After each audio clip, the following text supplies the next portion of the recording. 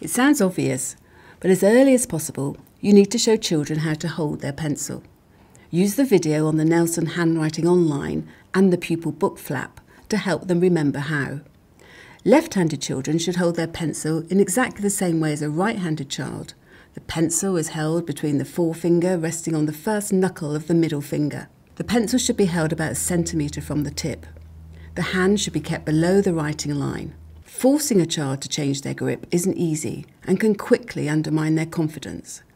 Instead, encourage them to angle their paper about 8 degrees to the left. They should use their right hand to steady the paper above the writing line. Left-handers also tend to push their pencil across the page, so a slightly blunter pencil will run more smoothly. Left-handers often cross the F and the T from right to left, so many will find it easier to leave the F unjoined. Be aware of left-handers when considering your seating plans. Make sure a right-handed child is not seated on the left-hand side of a left-handed child.